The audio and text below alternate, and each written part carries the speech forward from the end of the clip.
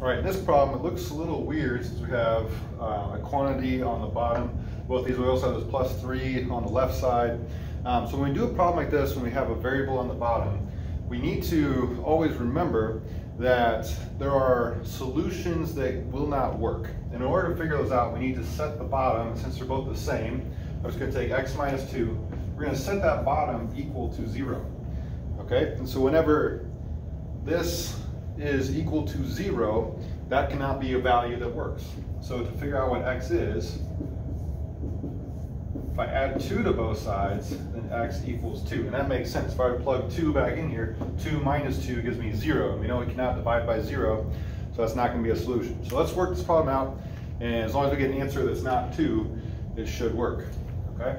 To do this one, I am going to multiply both sides by the quantity x minus 2. In fact, I can multiply the whole thing like that if you want to think of it that way, times x minus 2. Now what that's going to do is it's going to cancel the x minus 2 on the top and bottom of this one and just leave me with x plus, and then 3 times x minus 2 is going to be 3x. 3 times negative 2 is negative 6. Okay, on the other side, again, it's going to cancel the x minus 2 and the x minus 2 from the top and the bottom, and just leave me with the top part, which is 2. So now it looks a lot easier to solve than it is.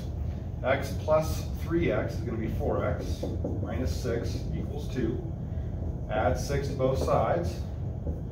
And now 4x equals 8. And then when I divide by 4, I'm left with x equals 2.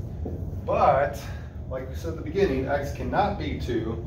So that's actually not true. And the answer is this is no solution. So no solution to this problem.